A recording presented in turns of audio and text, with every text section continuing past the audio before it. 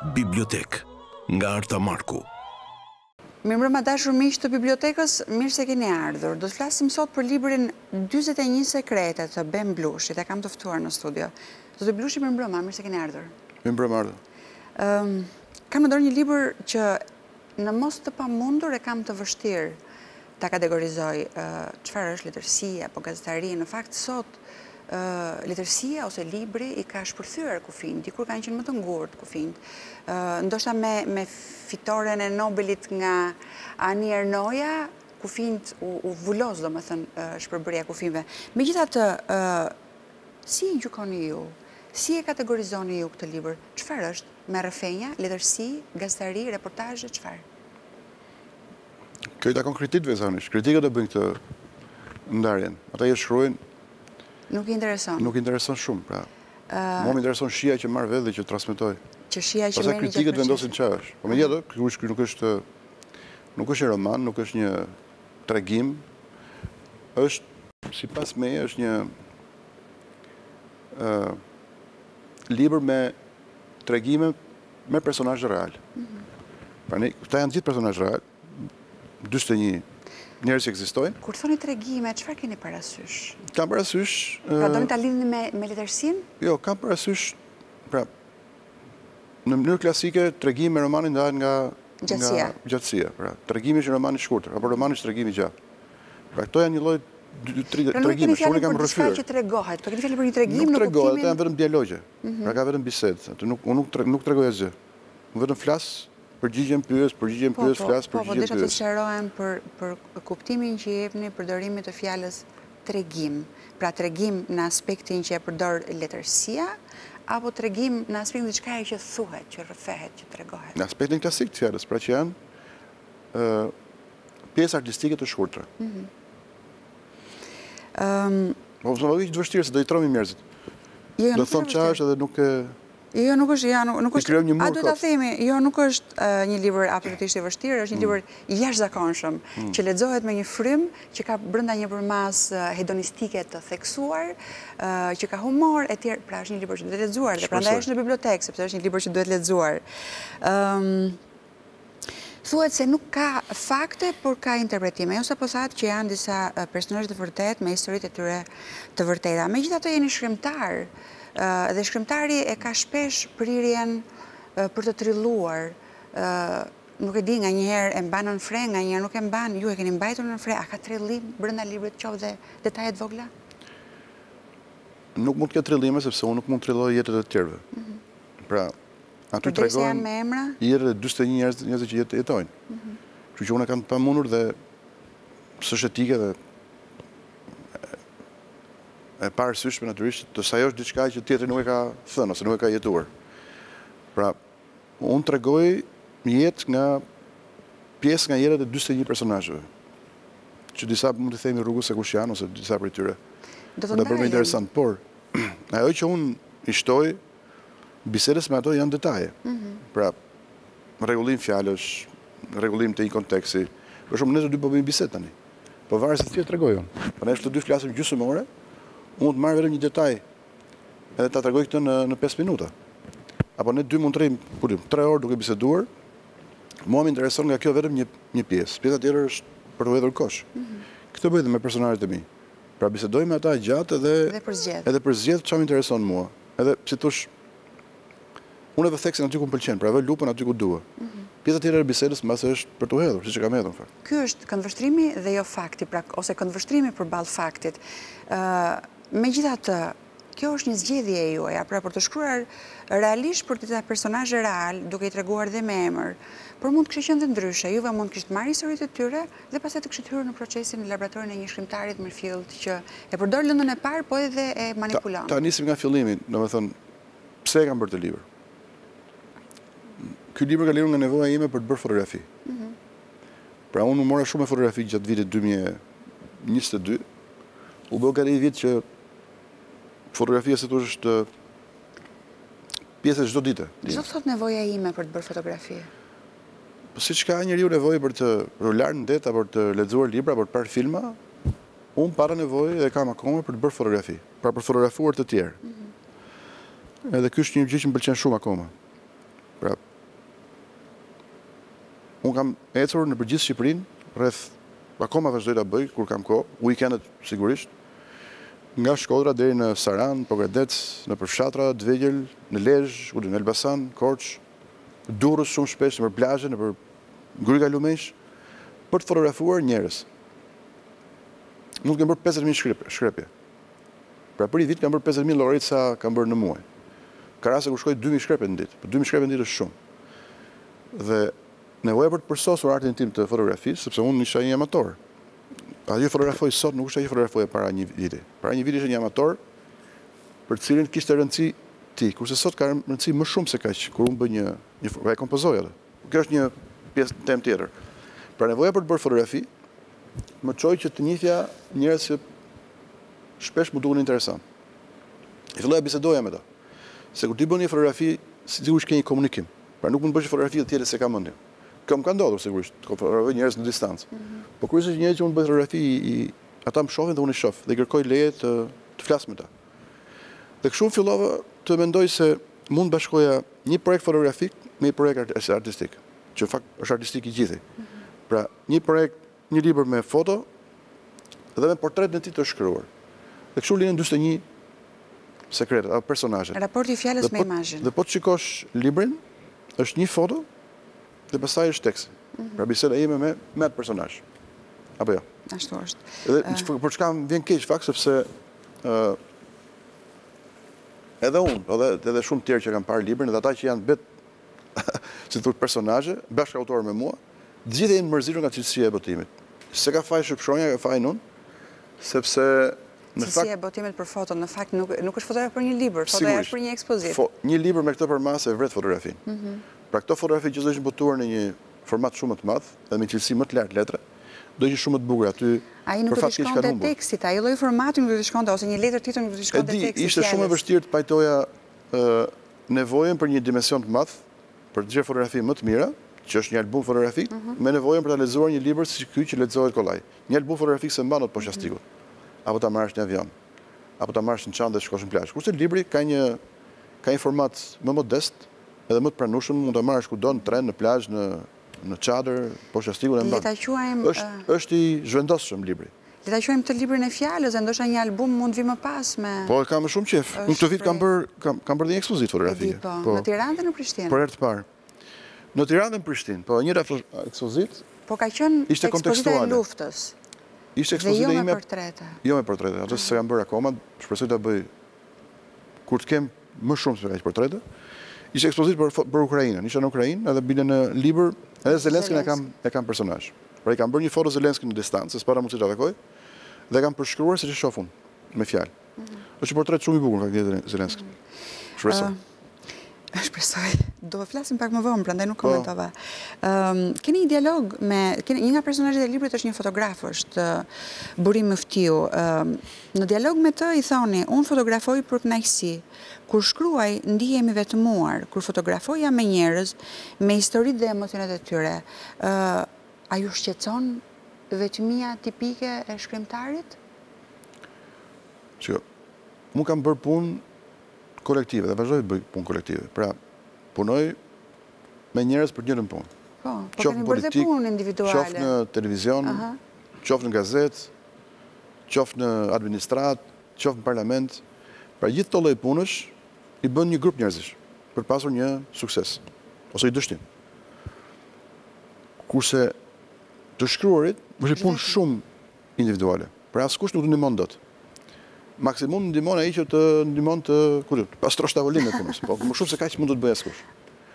Çdo gjë ti e bën vetë, nga A-ja deri ke Z-ja.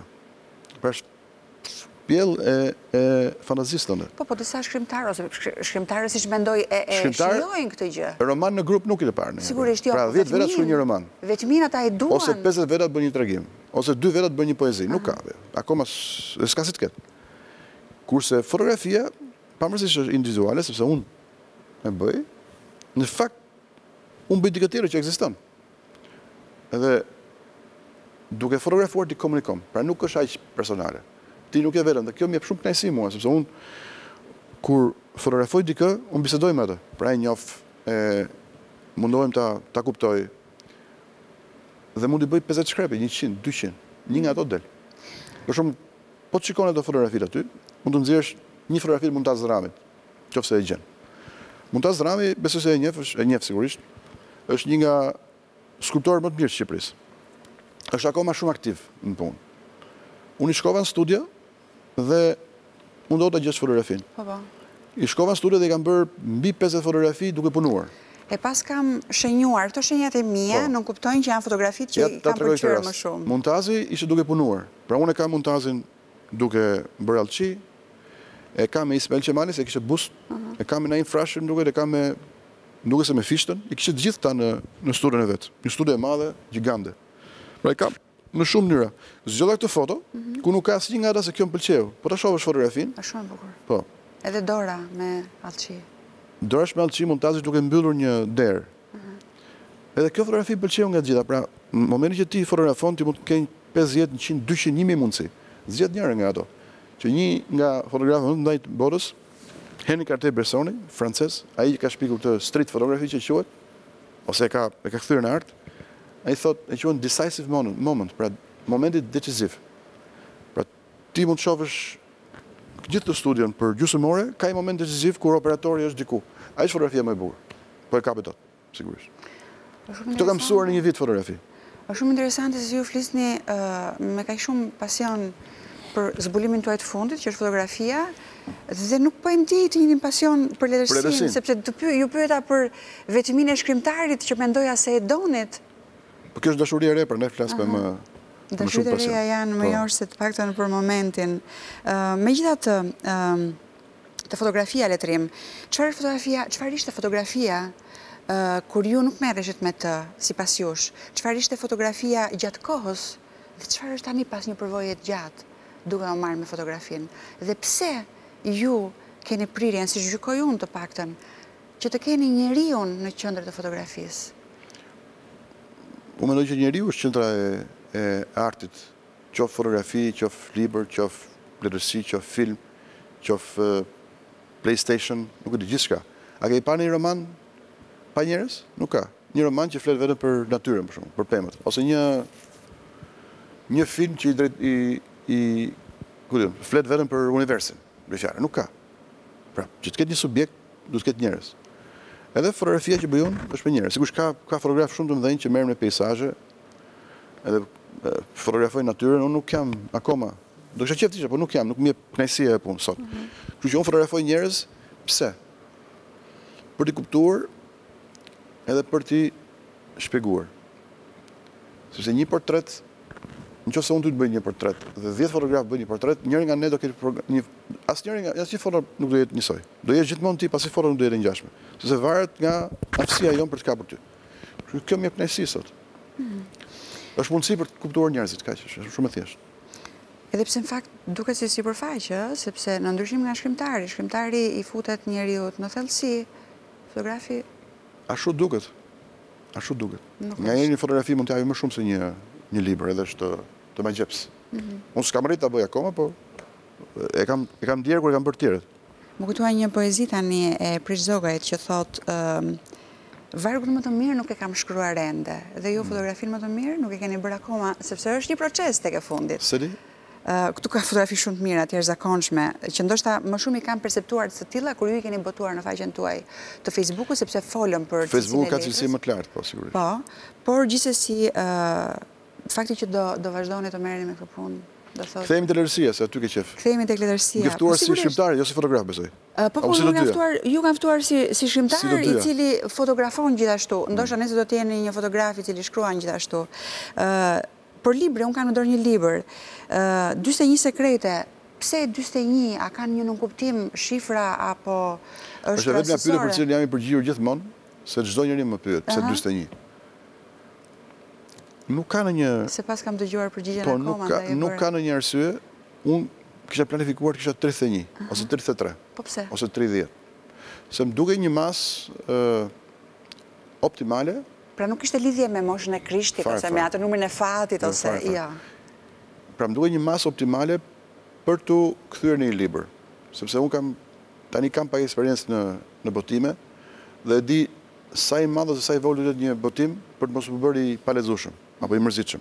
Për shembull, para 10 vitesh kam botuar një roman, i cili në variant origjinal ishte 700 faqe. 5 ditë para se ta çojnë shqipshkronjë, e hoqja 150 faqe. Unë di sa e dhimbshme ishte kjo për mua, por ishte domosdoshme se romani do bëj pa lexueshëm. Ti lexon më një roman 700 faqe? Shumë vështirë.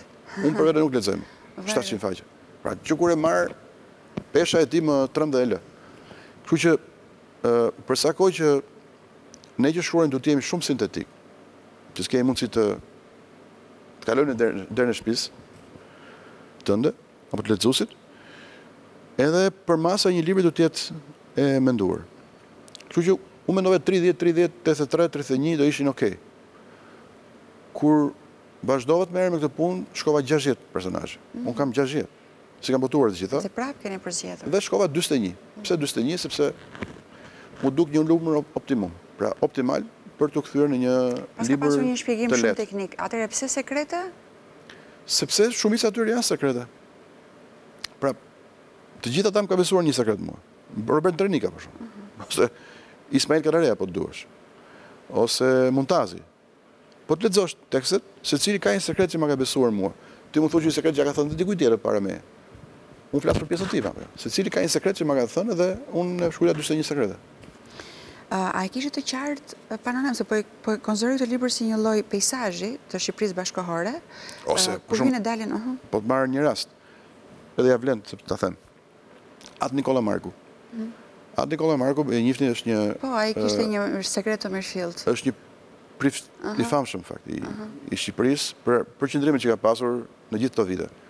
Pra ai ka pretenduar se ka luftuar më shumë se të gjithë të tjerët brenda kishës, sigurisht, për një autokefali më të fortë. Kishës në traditën tonë klerikale, që para luftës. Arta Marku shkoi takoi në Elbasan, edhe duke e fotografuar, fotografia e tij shumë e bukur. Fakt, një fotografi më e bukur është fotografia e tij, sepse ishte i dielli i bukur atë ditë në Kish, edhe kishte sfond herët mbrapa. Atë printimi aty është shumë i keq, po fotografia reale është shumë e bukur. Dhe Arta Marku më nguli të më tregonte një sekret tjetër ti. Realisht, dhe më tha do të them një sekret që dua ta, se unë i thash do e shkruaj. Arta Marku. Ky është Arta Marku, po. Është prapë e palosur faqja sepse fotografia duket si një skulpturë greke, e shef apo? Po është reale, pa ndërhyrje pa gjë. Më thjesht e kam bërë krop, e kam prerë. Shumë e bukur. Dhe Arta Marku më ngulin të tregonte historinë e jetës vet. Mes të cilave është një sekret familjar që ai ma besoi dhe më tha që ka bindje sigurisht, se gjyshi i tij real, pra i jati i mamas. Ka bindjen do thotë është i sigurt për këtë apo? Më tha kam bindjen, është një klerik i famshëm i Shqipërisë. Shqipëria ka pas 3 ose 4 kryepeshkop. Ka qenë Noli, ka qenë Visarion Gjuvani, dhe njërin e tyre ka qenë Kristofor Kisi, një kryepeshkop ortodoks para luftës, para shlirimit nga Berati. Ai me së duhet ka pasur një raport ekstra martesor, për cilën Arta Marku thotë që është mamaja e tij. Pra ai si thosh nipi direkt i një kryepeshkopi. Dhe kjo i jep atij, si thosh, një bindjen se me që ishte nipi i kryepeshkopit duhet bëhet kryepeshkop. Kjo është pak a shumë dilema e madhe e jetës tij. Këtë linjë familjare kanë ndjekur. Unë kam shkruar këtë. Para një incident, se quhet incident, një keq kuptim me familjarët që më shkruan, kjo pjesë ka dalë diku nëpër gazetat e Shqipërisë dhe familja është ankuar. Bile më kanë kërcënuar të me edhe një gjyq sepse thonë që kjo nuk është e vërtetë, është sigurisht është e vërtetë. Pra babai i tyre ma ka thënë, por tani familja ka një... Dhe ju ka thënë në prezencë të gruas? Ma ka thënë në prezencë të bashkëshortes vet. Po. Në fakt, pra, lini keq kuptime nga sekrete që i boton, e kupton? Këtu dua të qëndrojmë. Unë i besoj Arta Markut shumë. Më parë, pra ai kur ju arrëfej ju arrëfej në intimitet apo me bindjen që ju do ta shkruani? Ai donte që unë ta thosha. Në përgjithësi si ka ndodhur? Ai keni marrë leje personazheve? Apo shkrimtaris duhet të marrë leje? Arta Marku kërkoi që unë ta thosha. Sepse për sa kohë që unë po fotografoja, e kuptoj që unë do të shkruaj atë gjë.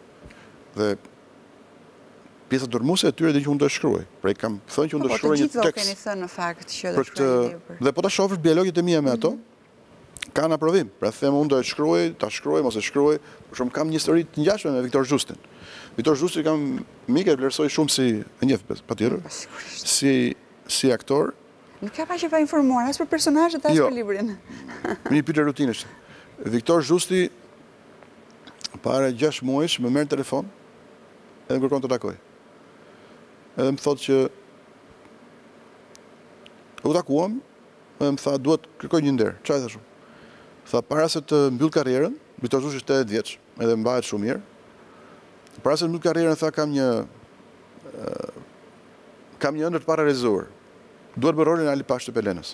Po tha, baba jot ka bërë një libër Ali Pashën, ai si jeton më, duhet që ti të shkruash një dramë që unë ta vë në skenë dhe të jem Ali Pasha vetë. I thash nuk e bëj dot, unë nuk shkruaj drama, por tani thash kam pa mundur. Duhet lodhem shumë, duhet shkruaj shumë, edhe mund ta bëj më vonë, tani për tani jo, Viktorin e refuzova. Dhe duke biseduar, më tregoi jetën e vet. Dhe Viktori ka pasur një histori të vështirë. Prindit janë divorcuar para luftës. Dhe Viktori ka rigjetur nënën e vet mas 40 vitesh, sepse ajo jetoi në Greqi. Po, në këtë rast nuk është një mirëfillie, një sekret, sepse dihet. Okej, dihet. Viktori më tha se si sekret. Dhe kur unë e botova, Viktori u mërzit pak, se tha pse e ke treguar. Pra një gjëra që ndodhi. Pra keni pasur her pas here reagime të personazheve. Kam shumë, po. A shumë? Po, kam shumë. Do isha shumë kurioze dia në fakt. Një zonjë tjetër që s'po ja them emrin, për shkakun ka marrë telefon, unë e kam shumë i keq. Ajo është e moshuar, dhe unë e dua shumë. Ai më ka marrë telefon edhe më ka thënë mos më merr më telefon. Tash po pse mos më marr telefon? Kur i çova librin, tha se fotografia që më ke bërë më shumëtuara gjithë jetës time. Edhe tha unë s'ta fal që më ke bërë fotografi kaq shumëtuar. Tani këto janë kostot e një libri me sekrete të vërteta, pra, të po them. Pra gjithmonë ti ke kosto, humbje miqësish, ftofje, keq kuptime, mos pëlqime, refuzime. Ka shumë njerëz që kanë pëlqyer veten aty. Por prandaj këto nuk janë intervista, këto janë letërsi. Pra nuk ju ka shkuar në mendje dhe as që ju ka shkuar në mendje që përpara se ta botonit. Ti marr leje. Jo ti merr leje, po ti çoni tekstin për ta lexuar. Kjo nuk është pastaj më libër. Nuk është më libri juaj. Ky libër nuk është më libër pastaj. Pra nëse unë i çoj çdo njeriu të shkruaj atë që do apo të heq atë që do, ky s'është më libri. Ky është libri i tyre. Nuk mund ta bëj. Çfarë metode pune? Është njësoj si të bësh një ekspozitë fotografike, ti thuash secili bën një selfie më jep mua të emrin. Nuk po. A mund të bëj një fotografi me selfie? Pra ti bën selfie, ky bën selfie, ai bën selfie, më japin mua unë emrin tim, ato janë selfie. Nëse unë do ja jep atyre të redaktonin, të ishnin, të shkruanin, këtu s'pëlqen, këtë hiqe, këtë shtoje, kjo nuk bëhet. Po unë kam marrë përsipër ta paguaj të kostot dhe po e paguaj. Dhe keni bërë shumë mirë që keni bërë. Qofse kjo jep shije, po, kam bërë mirë. Dua të flasim pak për metodën e punës. A keni mbajtur diktofon, a keni mbajtur shënime, apo thjesht kujtesa? Për çfarë ka ngelur kujtesës e rëndësishme? Asgjë. Bile, këtë më thonë familjarët e atë Arta Markut që nëse se ke regjistruar të bisedën, ne mund të padisim. Unë nuk regjistroj bisedën, unë nuk jam i gazetar. Kam qenë gazetar. A i dini ju se çfarë ndodh realisht me çështje gjyqësore në këtë rast për faktin që ju nuk e keni të regjistruar? A rrezikoni? Unë nuk regjistroj, pra këto nuk janë intervista. Pra ne bisedojmë dhe unë e rikrijoj bisedën duke rindërtuar. Pra, një bisedë apo një tekst letrar apo çdo gjë është si ka një arkitekturë. Nëse një pallat, ti fillon nga poshtë dhe shkon deri lart. Por edhe në këtë rast thuaç, varet se çfarë tulle përdor për të shkuar deri lart. Varet se çfarë lëndë merr nga një bisedë gjysmore, një orë tjetër. Pra unë krijoj bisedë. Nuk intervistoj, unë nuk bëj intervista. Bëj biseda. Po ndoshta po ta kishit menduar këtë rrezikun e mundshëm, duhet të kishit regjistruar thjesht për të pasur si dokumente, po kjo është pastaj. Se kam të merak. Diskutim tjetër, po nuk e keni këtë merak. Mirë, në libër ka shumë, siç thash, është. Se kam të merak, e di pse ta them. Sepse unë kam trajtuar shumë mirë të gjitha ato personazhe. Po të lexosh, pavarësisht nga momentet delikate që kanë ata në raport me jetën e tyre, që kanë treguar mua, në fund fare kam trajtuar gjithë mirë. Pra, nëse unë kam shtuar gjë, kam shtuar komplimenta për ata. Po, janë personazhe të vlerësuar prej jush. Unë nuk jam. Dhe ndjehet kjo gjë. Po shumë njerëz më kanë thënë që unë jam cinik në përgjithësi, për shkak punëve që kam bërë. Jashtë librit. Jashtë librit. Në atë libër nuk jam cinik. Pra nuk jam cinik me askënd, sepse i kam duke bërë pak ironi, i kam trajtuar me shumë dashuri po ta shohësh. Të gjithë. Do t'ju zbuloj që në fakt mungesa e cinizmit në këtë libër më bëri përshtypje sepse prisja Ben Blushin cinik që nuk jam, se për sa kohë që ata janë njerëz të vërtetë, unë nuk mund t'i trajtoj keq. Personazhet janë personazhe njerëz tjetës publike, që i keni njohur më parë, njerëz anonim që i keni shndruar ju në personazhe të rëndësishme dhe që ja vlen të njihen, pra personazhe që nuk i keni njohur më parë, por ka dhe familjar. Është gjyshja juaj, më në vështirë që 100 vjeç, është xhaxhai. Pse keni vendosur t'i fusni njerëzit tuaj, familjarët tuaj, kur bët atë përzgjedhjen? Shiko, se kam thënë herë dhe në fakt s'kam pasur ta them se nuk është se kam thënë shumë intervista për këtë libër. Një numër personazhesh që janë dhe miqtë mi, ose miqtë familjes time, ose familjarë që janë gjyshja ime dhe xhaxhai im, i kam përzgjedhur jo se nuk isha lënd. Për çdo njeri mund të jetë personazh varet se sa bukur e shkruan ti. Por sepse doja të tregoja pjesë nga jeta e familjes time, e njerëzve që dua dhe që më duan, edhe pjesë nga jeta ime. Për shumë aty ka miq që tregojnë pjesë nga jeta ime. Pra në kuptim, shumica e atyre personazheve tregojnë edhe gjëra që lidhen me mua. Që u kanë dashur të tregoj përmes gojës atyre, apo përmes vetes time. Dhe gjyshja ime tregon një pjesë nga jeta e familjes tonë. Që fakt është shumë interesante, po ta lexosh mbas shumë viteve, ajo është tani për pak ditë shkon 99, shpresoj shkoj në 100, i mbajnë të bësh bisedë me gjyshen që bëhet gati 100 vjeç. Dhe prapë është e kthjellët për të recituar Dante siç ka ndodhur aty. Ajo reciton Dante për mua, edhe unë jam shokuar, sepse do të recitoj Dante një njeri që ka lexuar Danten para e ka bërë në shkollë. Kur ka qenë 16 vjeç, para 80 vitesh, nga i mësuese italiane, dhe ka pasur mësuese italiane, e mësoi italishtën, është pamundur. Kur jo vetëm se si e mban mend, po se si e reciton, pasi gabim, dhe duke vënë provë memorien e vet. Se njëri 99 vjeç është shumë e vështirë që të jetë lucid gjatë gjithë kohës. Ajo nuk e dinte në fakt se çfarë kishte shkruar për të, në momentin që ju e botuat tekstin në Facebook. Unë lexova më një herë dhe mora në telefon, ajo u befasua, çka shkruar? Kur lexoj çfarë tha? Se si kisha thënë për ne. Pa kishte surprizë. Unë e bërej surprizë për ne kam nxjerr. Ju ja bë surprizë kur dori libri, ajo nuk e lexoi tekstin më parë. Gjyshja ime kishte ditëlindjen, pra festoi ditëlindjen 98, siç ishte vjet në këtë vit fakt në qershor. Ai kanë qershor. Është diçka e rrallë apo jo? Dhe unë e bërej për shef ditëlindje atë portret. Edhe sepse kishte ditëlindjen e urova publikisht në Facebookun tim. Ndoshta nuk do kisha botuar, kisha botuar tani që doli libri. Po ajo nuk e kishte, ajo nuk ka Facebook, kështu që. Ajo s'ka Facebook. Po kur e lexoi ajo si reagoi? I ka pëlqyer shumë. Ka pëlqyer shumë. Edhe e di që i kërkon dhe mamas time dhe njerëzve që kujdesen për të t'ia lexojnë shpesh. Do bëjmë një ndërprerje shkurtër publicitare. Dashur miq, publicitet. Jemi rikthyer në studio të dashur miq, jemi me librin 41 sekrete dhe autorin Ben Blushin. Zoti Blushi, do flasim, do hyjmë në detaje të disa prej personazheve, por tani dua të qëndrojmë pak tek gjuha. Është një mos respektim i drejtshkrimit. E duket qartë që është i qëllimshëm. Nganjëherë fjalët janë shkruar ashtu siç ne i themi në të përditshmen tonë, ka zhargon e tjetër. Pse kjo zgjedhje? Sepse unë kam dashur të shkruar ashtu si flasim. Pra, kam injoruar shumë shenja piksimi aty. Pikpyetje, viza, çka më duke në fakt në përgjithësim. Kur çova librin në shtyp, korrektorët e shtëpisë votuese më thanë që ta kthenin në gjuhë letrare është sigurisht, ta kthenin në gjuhë klasike me drejtshkrim të përcaktuar. Të vinin viza, pikpyetje, pikçuditse. Unë i thash jo. Sepse imagjinoni kur ne dy flasim dhe mes fjalës time dhe fjalës tënde ka një vizë. Po çfarë duhet? Çfarë shton atë? Unë mendoj që disa shenja piksimi në fakt janë parazitare. Çfarë shton ajo? Jo, shpesh për pikpyetja presja, pika janë të rëndësishme. Po vizat për çfarë? Klapat për çfarë? Unë nuk i përdor shumë këto. Kështu që dhe në libra ato mungojnë dhe nuk besoj se ka një mungesë të madhe. Nuk e kisha fjalën më tepër për shenjat e piksimit, po për shembull kur ju thoni shife në vend që të shihe. E kam përdor këtë në jargon, po disa raste përdor shife. Por kujt i mungon përveç mësuesve të gjuhës një pikçuditse për shkak. Pikpyetja po. Është bazike. Pyetja po, pika po, presja po.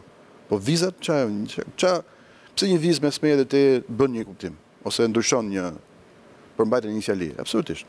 Kurse në to raste kur kam shkruar shife jo shihe, po e kam bërë me qëllim. Ne e përdorim shife shumë. Sepse tek e fundit është ajo që thatë, që Po është nuk përditësia. besoj se nëse ka libër në defekt, po ky është defekt. E pranoj. Jo, nuk e gjykova si defekt. E kam bërë me qëllim, Është patjetër, me qëllim. Po, dhe më duket shumë mirë sepse më duket shumë pra një ndjesi shumë e afërt, i jep një ndjesi shumë të afërt personazheve. Ajo është me qëllim. Pra duket sikur ti je me ata. Mënyra e shkruarit, unë kam thjeshuar shumë mënyrën se si shkruaj në 15 vitet e fundit. Pra kur kam filluar të shkruaj letërsi E keni të çliruar. në mënyrë personale të fjalës, unë kam shkruar gjithë jetën. Kur kam shkruar letërsi në mënyrë personale, pra për të botuar dhe kam botuar, kam qenë tifoz i fjalive të gjata. Pra mendoja që një fjali e gjatë është më, sot nuk jam më. Po çosh fjalit e mia shumë shkurtër aty. Je pritëm. Po se ajo je pritëm prapë, sigurisht, pra ti nuk humb ke fjalia. Ti mbaron një fjali, fillon tjetra, fillon. Dhe kjo ma lehtëson komunikimin me ata që lexojnë. Shumë. Është e vërtet, ndoshta edhe këtij libri i shkon xhanom kjo lloj mënyre Shpresoj që po. të shkruari. Po dhe pak të fjalët dua të rrim dhe jam nisur për këtë nga teksti me titull Tupja jam çifut më fal hebre. Tani ky është një sekret apo jo? Ky i tupes. Po. Ti s'e ke dëgjuar përpara. Jo, sigurisht, Po, sigurisht. non tupja më thotë që beson që është me origjinë hebre. Dhe ju gjithashtu. Dhe ju gjithashtu. Thot tupja. Juve çfarë dini për veten tuaj? Nuk jeni sigurt me gjitha ato, por unë dua të tek fjala dhe jo tek përmbajtja tek subjekti ke historia që tregohet. Ky tregim që në titull më kujtoi Zhvarcin, mbaj mend atëherë që bisedonim dhe ai nuk duronte dot përdorimin e fjalës çifut. Dhe e kishe shumë emocionale këtë gjë. Unë kërkova këmbgule që të më thoshte pse. Nuk do të më thoshte, nuk do të më thoshte fjalën ekuivalente, se çfarë do të thoshte fjala çifut. Më në fund mbas këmbgulet mia më tha, hebre do thot kërm. Në fakt, kuptimi i fjalës humbet, kuptimi i parë i fjalës humbet me kalimin e kohës, me përdorimin. Edhe ndoshta disa fjalë mund të zënë vend pavarësisht kuptimit të tyre të parë. Megjithatë, dua të flasim për marrëdhënien tuaj si shkrimtar me fjalën, me zgjedhjen e një fjale në vend të një tjetre, për te këtij rasti konkret. Në rastin e kam korrektuar. Pra titulli është Edmond Tupja, jam çifut më fal hebre. Seron ai, po. Pa kam seruar unë sigurisht, se titullin e kam vënë unë. Okej. Pra, unë i kam vënë këtë titull për shmak të keq kuptim. Pra, titulli tregon 3 gjëra. E para, kush është personazhi, Edmond Tupja. E dyta, që ai pohon në gjuhën e ditës që është çifut, se ne kur flasim në shtëpi nuk themi e hebre, themi çifut. Unë e kam hequr që nga i bisedë me Zhvarcin, e kam hequr nga përdorimi. Për fat të keq, ndoshta nuk e di. Por është një fjalori taktik. Ne nuk kemi komunitet hebre në Shqipëri që të kishim arsye të flisim për ta për ditë. Por, po të shkon në Itali, po të shkon në Gjermani, përveç se në televizor dhe në për libra, në gjuhën e përditshme i quajnë gjuhë.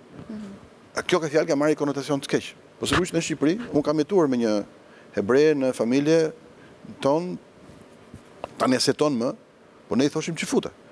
S'është mirë ta thënë, nuk është fyse, por kjo është fjala e përditshme që përdorin. Në titull, Tupja thot, jam çifut, më fal jam hebre, sepse e kam korrektuar unë. Pikërisht për shembull të keq kuptim. Në përgjithësi me fjalën kujdeseni, keni parasysh që duhet gjetur një fjalë caktuar në vend të një tjetre që është më mirë apo? Jo, se kam parasysh. Spontane dhe sikurse në përgjithësi. Duhet ndalim te një rrëfenj, po e quaj që për mua është super, është më e mira e librit, më interesante, më befasuese. Është Andi Bushati, unë dhe telefoni e Enver Hoxhës. Është një rrëfim i jashtëzakonshëm, i papritur. Me pak fjalë për teleshikuesit, është historia e fëmirisë e juaja dhe Bushatit. Ai tregon se si ka shkuar me gjyshin e tij, është në kapo në vilën e udhëheqjes në Dajt, ku ka marrë numrat e telefonit. Të udhëheqjes dhe ju pastaj i keni rënë telefonave të udhëheqjes, i keni rënë telefonit të Enver Hoxhës, sigurisht nuk i flisin dhe mbyllnin dhe përsërisin. Pra u bë një katrahure e madhe, u bë një gjë e tmerrshme nisur nga një lojë fëmijësh. Dhe unë po mendoja, si ka mundësi që një histori të tillë ju e keni lënë pa shkruar, pa ndërtuar një libër.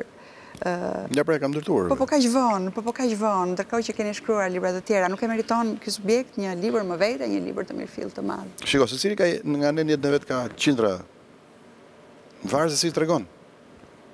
Pra, ajo është histori e bukur vetvete, por shpresoj që kam treguar mirë. Edhe kjo është arsye pse unë zgjodha Andi Bushatin si personazh, se nuk kisha arsye të tjera. Kishte në mendje pikërisht. Pra Andi Bushati nuk e përzgjedh si personazh se sot thot ato që thot. Kjo është më intereson fare. e përzgjohet si një mikun tim të familjes, me të cilin kemi bërë një humor fëmijësh që dëshur kthyen në një krim shtetëror. Pra, ti pak a shumë e tregove se si ai pati mundësi për shkak të familjes të kishte numrat e telefonit më sekret të Shqipërisë, që numrat e telefonit byros politike, të Emir Hoxhës, Mehmet Sheut, gjyshit Velus Nikapos edhe gjithë të tjerëve, dhe ato mi dha mua, dhe kjo kthye në një krim kundër shtetit, që për fat nuk pati pasojë përveç se një dack që ngri dikush për nesh edhe asgjë më shumë. Po si histori është e bukur apo? Është e jashtëzakonshme. Po pra, dhe nëse unë do kisha shkruar, të kthehemi prapë te fillimi i bisedës tonë. Nëse do histori do kisha shkruar si një tregim të gjatë, si një novel, si mund të ishte novel, apo si një roman. Do të kishte humbur? Jo, ti do e shijon më shumë në këtë formë. Është më sintetike, është më e shkurtër dhe e tregojnë dy njerëz që e kanë bërë, e kanë krijuar vetë. Ai dhe unë. Kurse në roman? Po është midis rrëfimeve të tjera. Jo, pra, kurse një roman do ishte një fiction. Pra, unë në roman Andi Bushatit s'do e quaj me emrin Andi Bushati dot. Apo jo. Do i vë një emër tjetër. Kurse ty, në fakt vlerën e ka tek. Këtë histori e tregojnë dy njerëz që e kanë bërë vetë, ai edhe unë. Ne jemi njerëz real.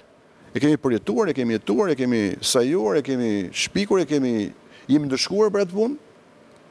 Ky është krimi i parë që kam bërë ndoshta në jetë. Dhe mbas dëshkimit kam vjedhur telefonin e kam pasur mundësi të jo të vjedh, se kam pasur mundësi të trafikoj në një kuptim, pra të bëj publik numrat e telefonit të byros politike bashkë me Bushatin. Dhe pastaj vazhdoni, çuditshme është që ju vazhdoni, sepse thoni që i kam numrat aty, kur i kam shkruar, ka lënë gjurmë të letra poshtme. Po kjo se them do tani gjithën se do ta lexojnë ata që. Po jo, them vetëm këtë, njerëzit do lexojnë librin dhe me siguri do të ndalojnë edhe te kjo. A është një sekret?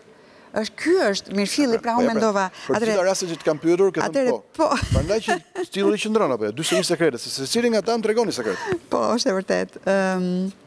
Me kjo disa prej tyre sekreteve unë i dija, kështu që prandaj nuk i quajta mirëfilli sekrete. Pse kë dije që tupja është hebre?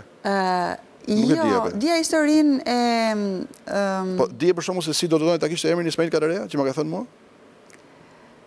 Ndoshta po? Si mendon që Ismaili do doni ta kishte emrin? Ismaili më tregon? Duhet kem lexuar diku. Skëndësika, Ismaili më tregon se është i pakënaqur nga emri vet. Pra si pëlqen emri Ismail. Dhe unë kam shkruar. Dhe unë pyes si do doje ta kishte emrin? Shumë bukur ajo loja me muajt që bëni me emrin Recep që do thotë. Unë i them si do doje ta kishte emrin dhe ai më thot një emër, s'po e them tani se s'ka pse. Pse mos ta them? Është një sekret? Është një sekret apo jo? Pra të gjitha kanë një sekret që më ka rrëfuar dhe unë jam përpjekur ta tregoj. Po, ndoshta do quaj fjalën zbulim. Është sekret apo jo? Ai është sekret, po, por kjo e Kadares mund të quhet zbulim. Po nëse kjo është çështje tjetër. Është sekret i vogël. Nuk kam asgjë kundër zgjedhjes që keni bërë juve për titullin. Le të jetë dhe një karrem tek e fundit. Jo, me që më pyet pse ke qenë 41 sekrete ta shpjegoj. Po, pra titulli justifikon përmbajtjen.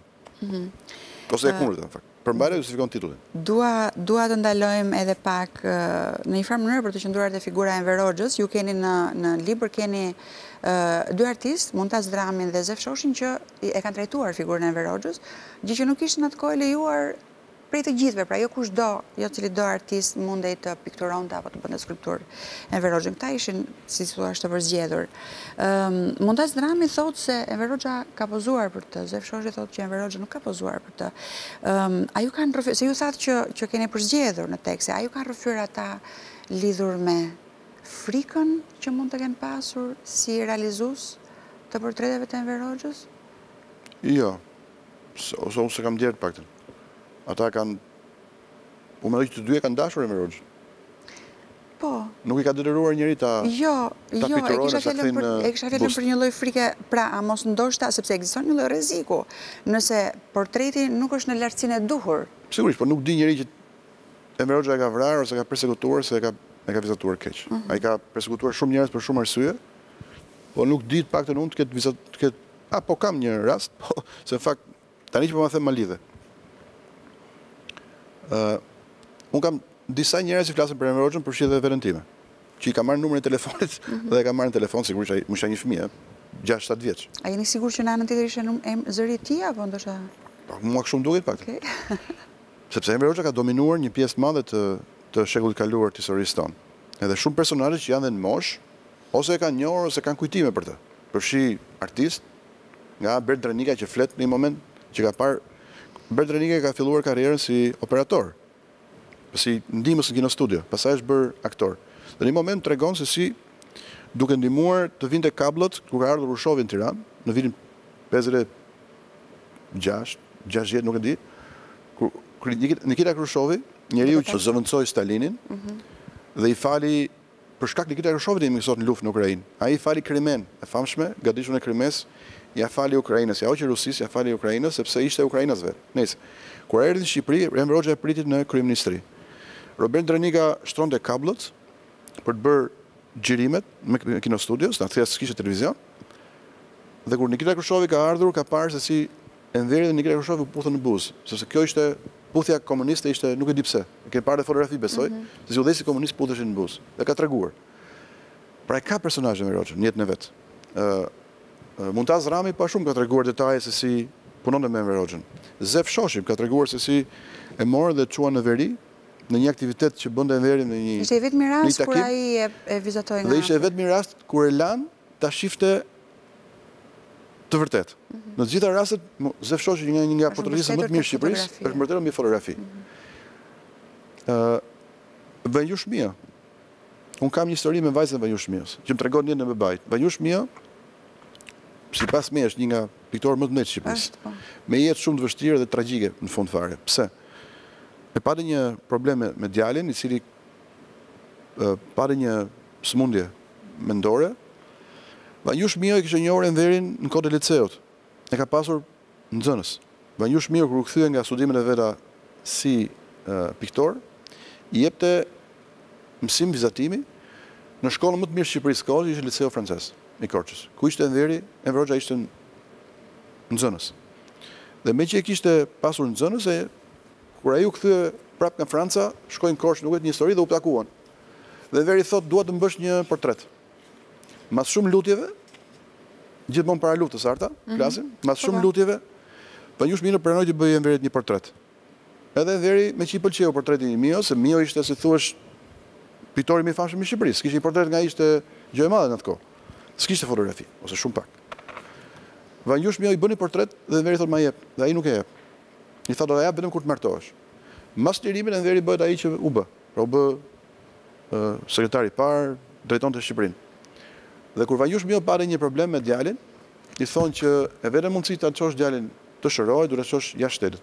Në atë kohë nuk mund të çoje njëri jashtë shtetit, Shqipëria ishte e mbyllur. Dhe ai merr portretin dhe shkon te Enveri në Tiranë. Ata nuk e presin. Pra i lutet që do t'jap portretin vetëm ndihmo të shpëtoj djalin sepse e kam shmur ta shoj në klinikë neurologjike jashtë.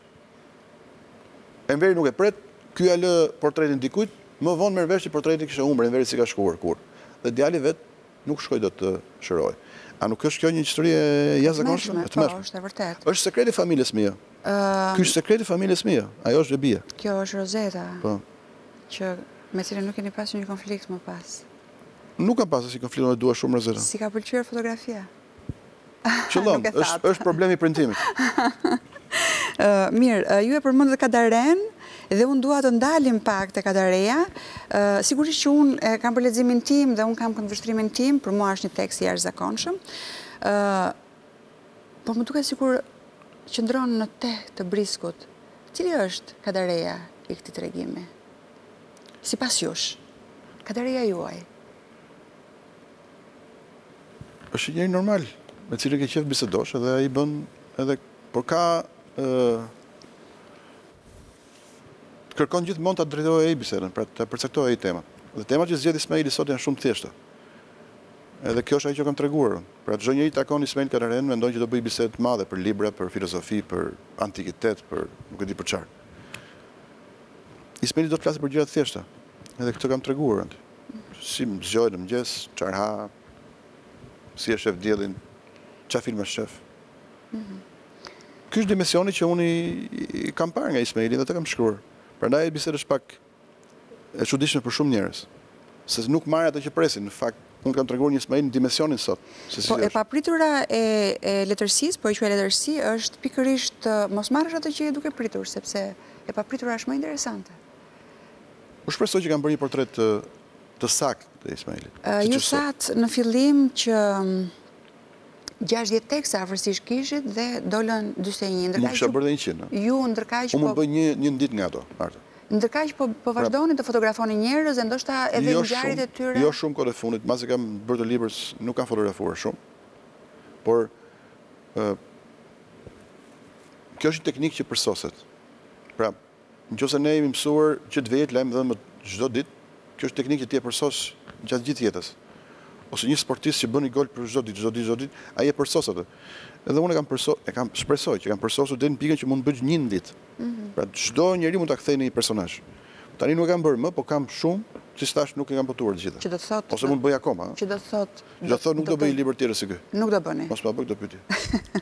Kjo ishte pyetja fundit. Faleminderit që ishin në bibliotekë. Faleminderit Arta. Dashur miq, faleminderit dhe ju që na ndoqët në bibliotekë me Ben Blushin, folëm për librin 41 sekrete. Bashkë do shihemi pas një jave, deri atëherë. Mirupafshim.